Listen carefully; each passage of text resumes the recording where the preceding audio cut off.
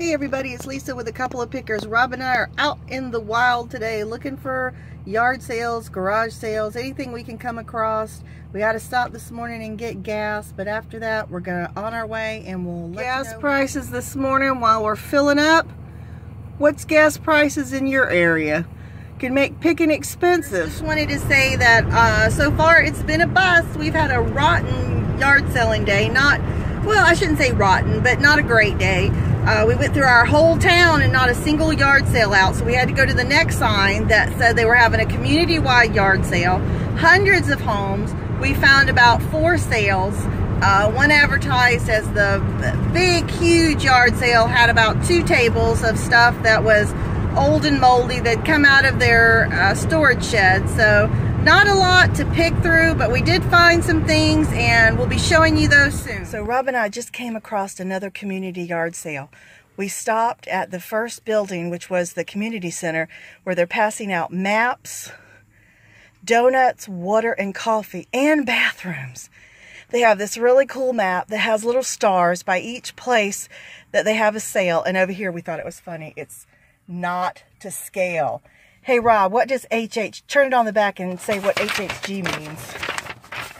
On the back they even have a list of what's for sale at each yard sale. What's HHG, Rob? Household goods. There, don't forget that.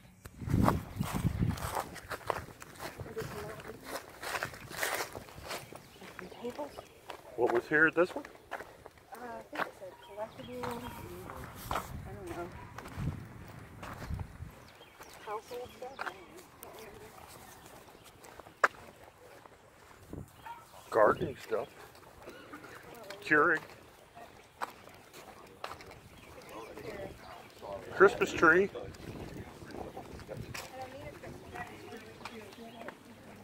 Yeah, for a 1988 Ford Ranger.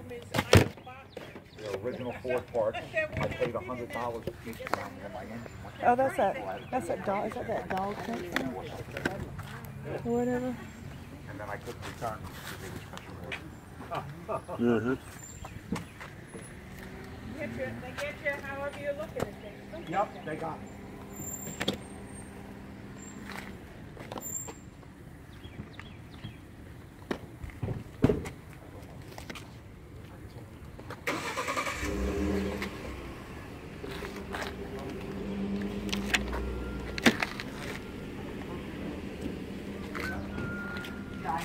Hey, Wally, there's that camper doghouse. You buy it from Maryland and have it shipped in.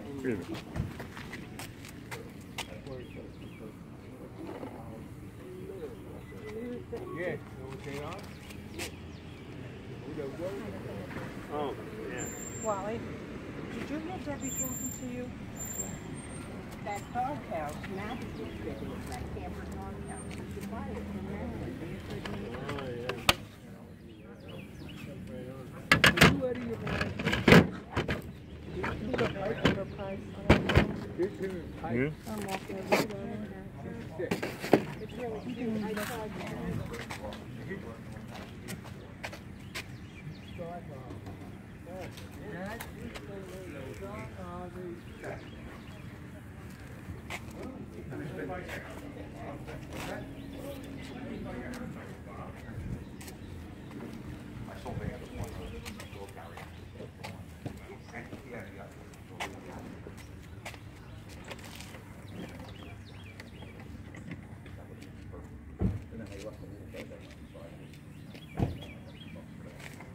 How much for that?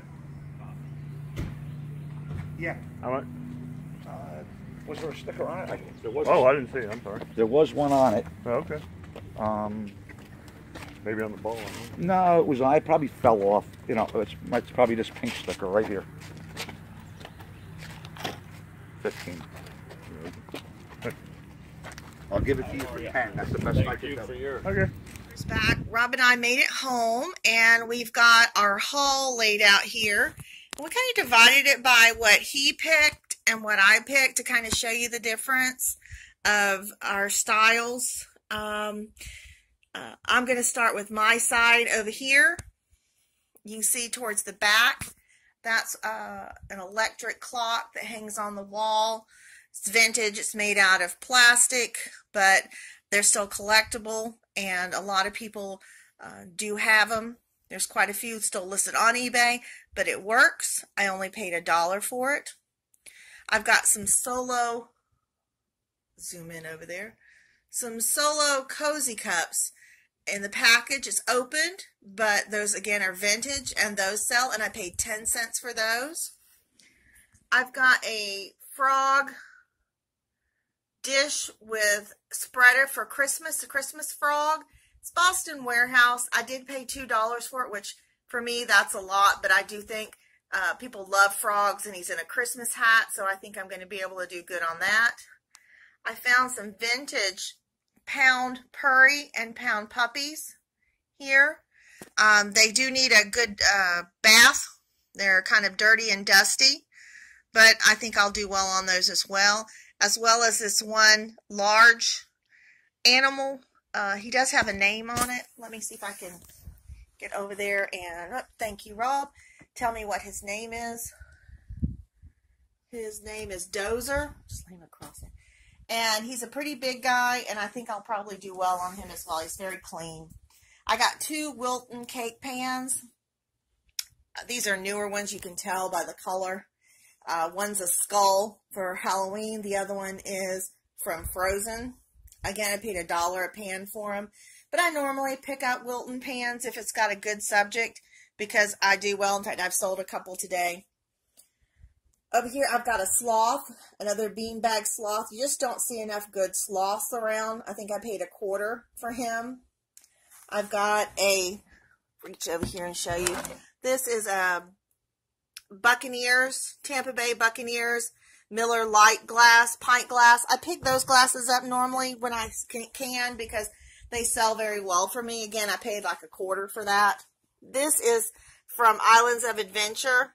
A little kid's cup. It does have a name on it. It does say Kimberly on it, but I still think that I'll do very well with that because I think I paid $0.10 for that one. So again, not very much. This pig, it's an oven mitt, or you could of course use it as a puppet, the lady said, as she attacked Rob with it.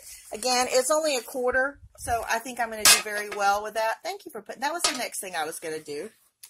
An orange slice trivet, very Florida. So I paid $0.25 for that. It's acrylic. It's acrylic. Thank you. I think I'll do well with that as well. I picked up a stack of old cookbooks, and I do usually well with those. I sell them anywhere from $4.99 for ones that turn out to not be what I thought they were, all the way up to I have sold them for $20. Some of these small little cookbooks like this. This is an old Sunbeam manual. This one is called Enjoying Your Cold Spot. Okay. Amish Dutch cookbook. Favorite New Orleans recipes. What's cooking in Bermuda. And this is one, a sealed one called Star Chefs on the Road. Again, I paid $0.25, 10 cents to $0.25 for each one of those. So I really don't feel like I could go wrong on those. I also got 2 packs of playing cards. One is John Deere. The other one is Snoopy. Again, can't go wrong with either one of those brands. People really seem to like both of those, so I think I won't have any problems selling those. And then the thing I think I'm going to do the best on was, this is a set of 4 rabbit napkin rings. Very heavy. I think I saw a set online, a set of 2. Somebody's asking $39 for. So I think for the set of 4, I'll probably easily be able to ask $49.99 for them. And with Easter right around the corner, I think I'll get it. They're very heavy. I paid $3, but if I can get 50, I think that's a good return. So that's what I got. And then let me just kind of give you an overshot of Rob's things. Do you want to take the camera and do it, or do you want to just do it? Just go to this one. Okay. I'm gonna this one. This one right here. It's called Pocket something. But it's a miniature Miami Dolphins helmet that's sealed. He paid $0.25 for it, and he looked up, and what did you... About $12 shipped. So again, for a quarter, you can't beat it. Sealed DVD, but they're not very good. I just picked it up because it was sealed. They're probably about 7 or 8. Again, what, a quarter? Yeah. Quarter, you can't beat that. This software I've sold the wires to before. They're like cables to a computer game of Flight. But I mean, I never did look that up because I had sold the cables to it before, and I mean, it only goes for about $10. Again, what'd you pay for that? Probably 50 cents. Okay. What's the hat in the back? I can't see it. What did you say? U.S. beer drinking team. Great subject. For a quarter, that'll be great. And always, one of the things we always pick up, we normally don't find a lot of them at garage sales, but they're electric blanket controllers. Again, depending on whether it's 15 a single, to 25. a single or a double, he's estimating 15 to 20. Some of the higher end brands that are doubles, we've got up to $40 for bed controls for electric blankets. So always a pickup. 2 other little things he picked up along at the same sale that he got the helmet at. What are they're those? like Einstein. They're like from Excalibur. They make electronic games, and it's kind of like I don't know. It's like a memory game, like I guess Simon maybe. Oh, okay. So these comped at about $10 a piece. 2 of them might be about 20 shipped. And that was 50 cents. Yeah. Okay. And then you have this. Let's do this one thing right here. This pump and drink. It's from Aladdin. It's like maybe 80s. All right, still in the box. I don't think it's ever been used. No, it looked very. It looks clean. Yeah. Looks like it's never been used. And you paid what, about a quarter, 50 cents for that? Maybe $1. Same place I got the pig oven mitt. So, and what are comps looking at again? 25 to 30, I think. Maybe shipped, maybe a little more. And then this big stack of VHS. Blank VHS. How many do you have there? That's about 18 and a half. More than half of them are sealed still, but these are still new, but they just come out of the plastic. And what did you pay for those? $1. For everything? Yeah. And what do you think is a reasonable maybe 30 ship, maybe a little more. All right. So for everything we got today, just the yard sale stuff, not what we spent at the grocery store, of course, on the way home, but just that bicycle thing too. Oh, that's right. We did have a bicycle bar. It goes with a rack, car rack. That you would. It's a bar that goes in between the wheels, and you can lock it. I mean, I'm not familiar with this. I just know that bicycle rack stuff, it does go high sometimes. So I looked one up, and it sold for about $25 plus shipping. Yeah. So it is heavy though, but I think they charge like $15 or $16 for shipping. So, okay, with everything we've got here, what was our grand total for what we spent just on the yard sale? I think we $25. I think we spent for everything, maybe a little less. And I know you didn't just add all that up in your head as we were going, but what do you think is a reasonable amount we can expect? I would not be able to do that because they're all over the board. Okay. All right. Well, I still think we did really good for the day, for the amount of yard sales that were there. There wasn't a lot out there, so we had to be very selective of what we got.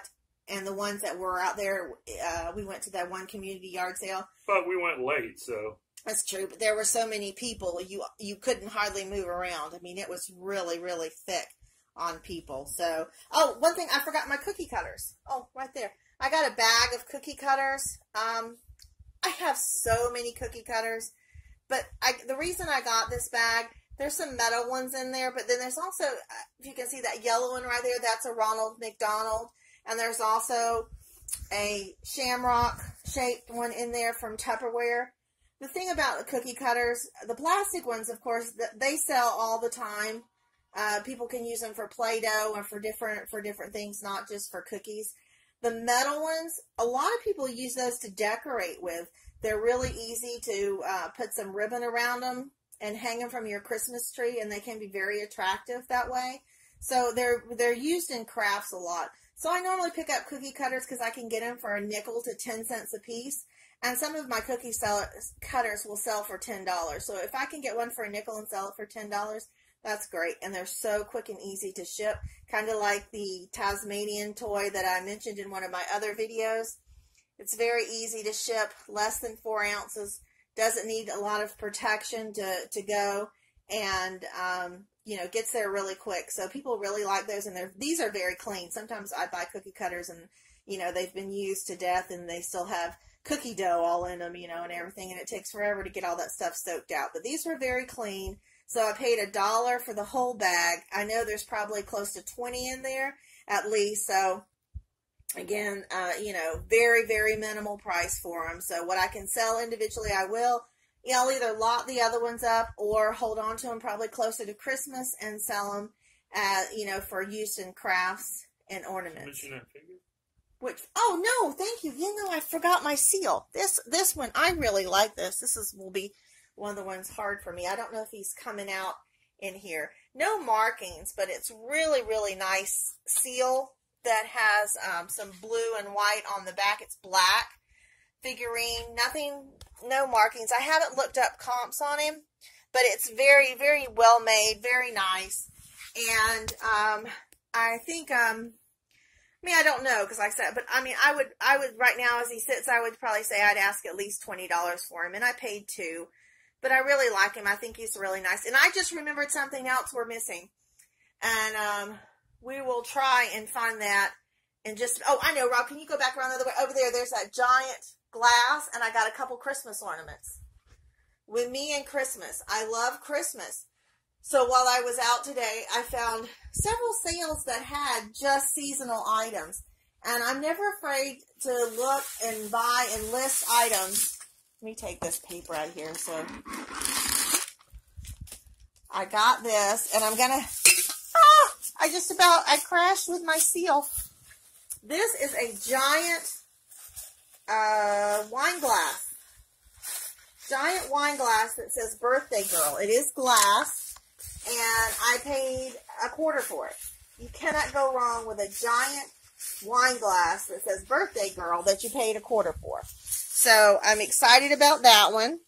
And then these are my 6. Thank you, Rob. I have 6 little ornaments. Pardon me while I kind of lay them out here so you can see them. 6 little ornaments that I got today. 1, 2, 3, 4. Yeah. I got a Donald Duck, which is numbered. Haven't looked these up. So he is numbered, so he's definitely authentic Disney. I got a manatee and baby. I got a lighthouse. This lighthouse right here actually clips onto your lights to light up through it. So that's always, anything that lights up is usually more desirable. I got this cat with a lipstick and perfume. Santa with a spyglass looking out of his sleigh. And then a great corncob pipe. All those ornaments that were just $25 a piece. I'm sure I can get at least $9.99, maybe more per ornament, depending on, you know, the desirability. But even at this time of the year, I won't have any problems getting rid of those types of Christmas ornaments. So, again, something that's inexpensive to buy, very easy to list, and very easy to pack. Lightweight. That's what I like. That's what I'm all about, my smalls. But remember, if you like our video, to click the like button.